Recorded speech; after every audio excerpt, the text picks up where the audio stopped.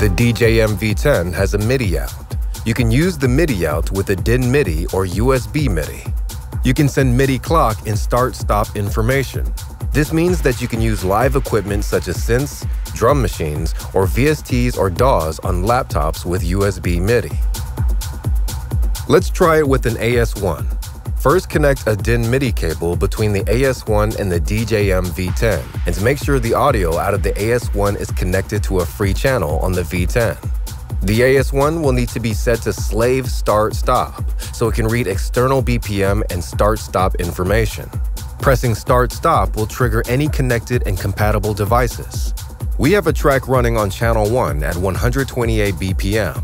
If we press start-stop on the DJM-V10, this will activate the sequence on the AS1. Now if we change the BPM on the CDJ, the AS1 will follow.